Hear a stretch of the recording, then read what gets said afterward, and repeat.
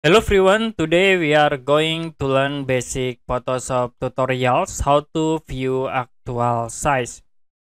For example, I will open this image, and if you want to view the actual size, you can go to view menu, click on actual size. So the image will be automatically zoom in or zoom out into actual size. You also can set in a print size by clicking view again and then click at this option print size, or you can zoom in and zoom out by pressing alt button hold, and then you can use scroll mouse to zoom in and then zoom out.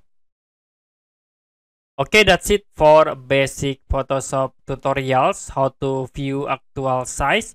And if you have any question about this tutorial, you can comment below this video.